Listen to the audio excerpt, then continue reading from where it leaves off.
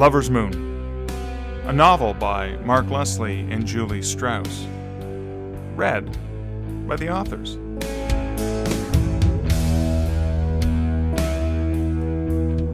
Wednesday, May 25th, 2011.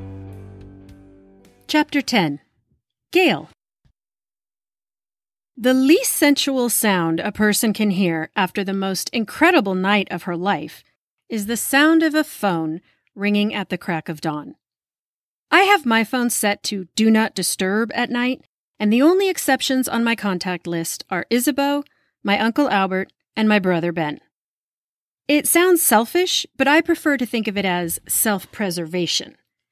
Not only do I not want to be accessible to robocalls or Len the Lizard at all hours of the day, but it also prevents certain negative influences, cough, my mother and most of my exes, cough, cough, from reaching me when I'm trying to get my beauty sleep.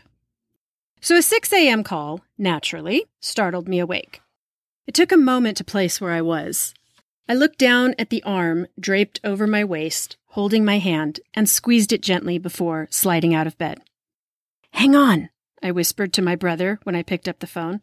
I ducked into Michael's bathroom and sat on the edge of the bathtub. "What's up?" I asked after I shut the door. "Why are you acting so secretive?" Ben asked. "Is Jonathan still sleeping?" No. That is, I don't know what Jonathan is doing. Most likely he's sleeping. Probably with somebody else." "Oh, shit," he said. "Not again." I agreed. Incredible how little I cared about Jonathan all of a sudden. "So why are you whispering?" I stretched my hands above my head and languished in the tingly soreness of my body, but didn't reply. Still, Ben must have heard something in my silence. "Are you kidding me?" "Keep your voice down." "I don't have to keep my voice down," he practically shouted. "I am alone in my apartment, just like you should be." "Well, the joke's on you," I said. "I'm not even in my apartment." He was silent on the other end of the line for a long time. "Why are you so dumb?" he finally said. I blinked a few times. My brother was not usually unkind. He'd say that was my job in our relationship. "I am not dumb. I got rid of the guy I was being dumb about. Last night, I spent the night with a really nice guy. For money." "Excuse me?" he shouted. "No, not like that." I struggled to contain my laugh. "I'm being paid to help him with research, but I'm at his place because he's amazing." "You say that every time, and you get hurt every time. The men you like are jerks." "Not this guy," I said. It was tough to speak quietly because I legitimately wanted to screech my excitement. "He's Canadian." I rolled the word around my mouth like a warm marble. My brother sputtered a reply, probably something about global politics or sports teams or something else absolutely useless in real life. But I didn't really listen because I was holding the phone away from my ear. I could hear Michael cough and the bed shifting, and then music wafted through the door, a treacly love song, so I knew he was awake. "I gotta go," I whispered, interrupting some tirade about Canadians burning down the White House or something. Honestly, my brother is so in love with ancient history, he sometimes forgets how to talk to living humans. Gail? I heard a tapping on the bathroom door. You okay? I opened the door and grinned at him, standing buck-ass naked in front of me. His line yesterday about tearing someone open with their teeth made a bit more sense now. I wanted to eat him up. I moved in close and kissed his neck. "Want to join me in a bath?" I asked. Once again, his weapon came to life against me, and I stroked him gently while he talked. "It's not big enough for two. But you take one." "Without you?" "I'll watch," he growled, and then my skin spontaneously combusted. I flipped on the hot water and slid down into the tub while he rummaged around under the sink. "I think I have some, bubble bath or something." "Ah," I grinned. "Evidence of an ex-girlfriend?" He looked momentarily abashed and cleared his throat. No, I just like a bath sometimes. God damn! If I had any sense, I would jump out of this tub and run for my life. He poured something from a bottle into the bathtub, and the heady scent of lavender filled the small room. I sighed and sank into the hot water, letting it soak my hair. When I came up for air, he was sitting on the edge of the tub, staring at me. Who were you talking to before I came in? He asked. His hand dropped into the water, and he stroked my leg from ankle to knee. My brother. You don't get along? Why would you ask that? He shrugged, and his hand stopped moving on my leg. Just a hunch, he said. I bent and stretched my leg to fit it back into his hand. Actually, we're really close, although he's been annoyed with me lately. Why? The hand started inching farther up, and then back down to my ankle and over to my other leg. He got closer to my center each time he moved up, and my body agonized for him. Oh, I don't know. My breath was shallow. You know how siblings are sometimes. I was really not in the mood to talk about my brother. His fingers drifted over my belly and up to my breasts, where he made lazy, slow circles around my nipples. His face looked serious, as if he was trying to memorize something. I arched my back to fill his palms, but he kept a breath away from me. The light touch deliciously tortured me. I couldn't speak anymore, so I let my eyes drift closed and moaned a little bit. Finally, Michael's hand began its slow descent down my body again, and I gasped. I clasped my hand around his forearm. My God, those forearms! They turned out to be everything I had tingled over at the cafe. Come in here with me, I said.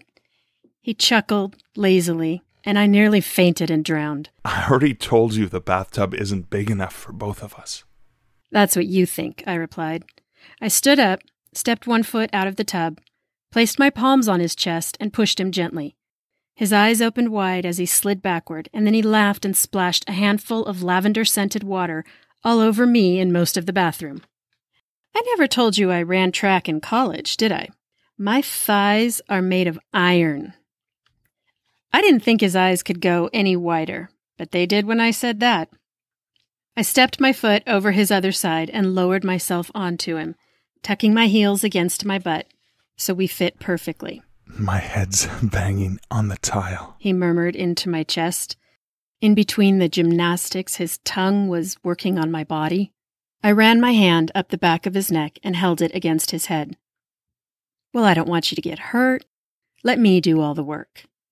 He let his hands float on the surface of the water, and I began to rock, keeping my pace just as slow and methodical as he had when he moved his fingers against me.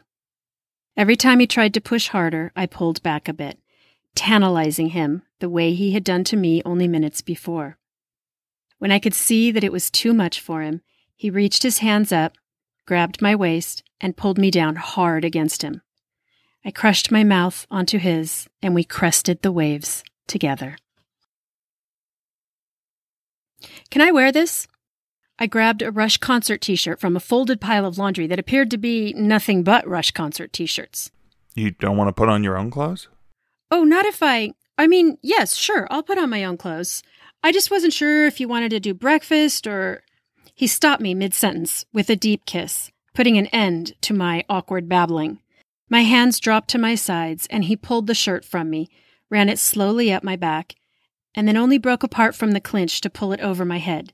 His lips met mine again, and he continued kissing me as he pulled it over my wet hair, shoulders, and arms, and then he guided it ever so slowly over my breasts and belly.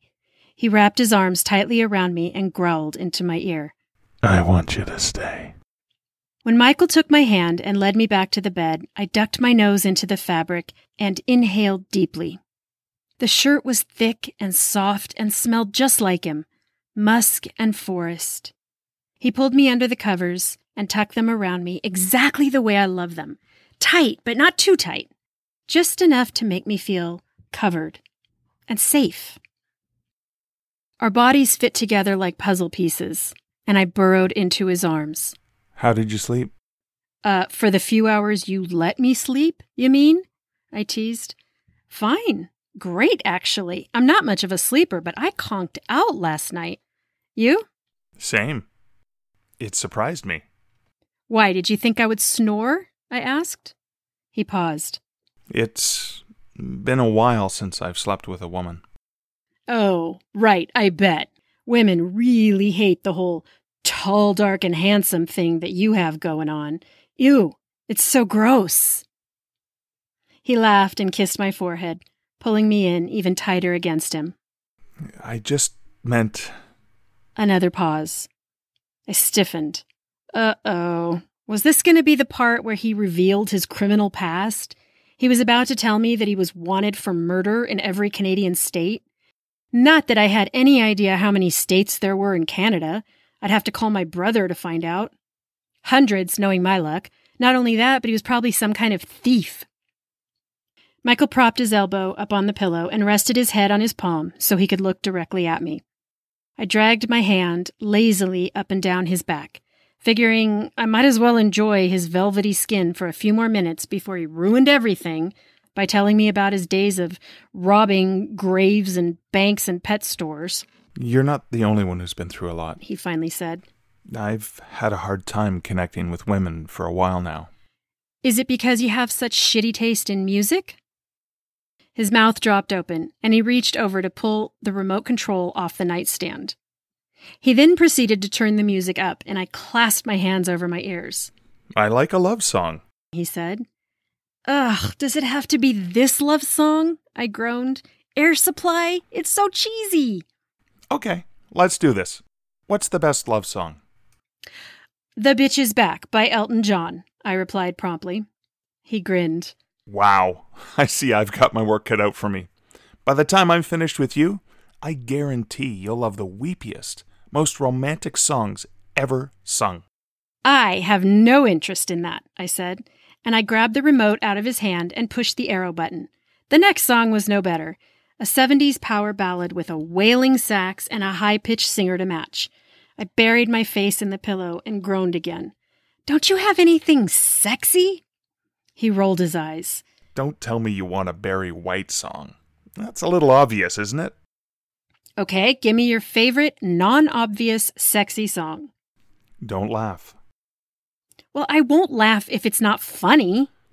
Well, he said nervously. The first time I... Had sex? I volunteered. No. The first time I had sex with someone I was in love with?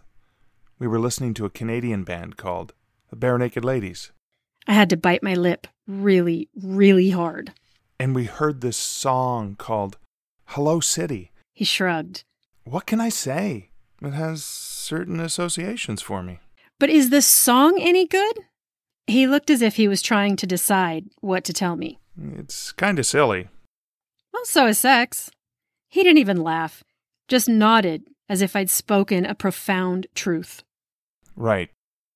But also, there's this sort of punchy beat, and every now and then there's a whomp-whomp of a trombone to remind you they really know what they're doing. Huh, I said. I so badly wanted to make fun of his choice, but damn if he wasn't the hottest nerd I'd ever met. I can feel your disdain, and I don't care, he said. What is your favorite song to make love to? I groaned. Baby, I'm not talking about songs to make love to. I'm talking about songs to fuck to. I'm talking Nina Simone, Al Green, Crimson and Clover. Over and over. There you go, Andrews. Join me on the dark side. We have great sex. I think we should test your theory, he said. He stopped the awful song currently playing. Let's have a contest. Yours versus mine. He untangled his legs from mine and scooted back a few inches, so we lay parallel. Get away from me. Where do you expect me to go? I dare you not to touch me when I play my song, he said, clicking on the Bare Naked Ladies. Was this guy for real? He grinned at me from his pillow, and I hated how badly I wanted to kiss him. You gonna make it, tough lady? Well, if you get a hard-on, you'll touch me, so you will lose. He scooched his hips back a little farther, and I couldn't help but laugh at him. What's your choice going to be? Smooth by Santana, I said confidently. And I give you 10 seconds, Andrews. You're going to be all over me like honey on a hot biscuit. He switched immediately to my song, threw the remote on the floor, and grabbed me in a rough embrace, rolling on top of me and kissing so passionately I could hardly breathe. I laughed again when our lips finally parted. There was an awful lot of laughing happening when I was around this man. I didn't trust it. All this happiness was starting to freak me out.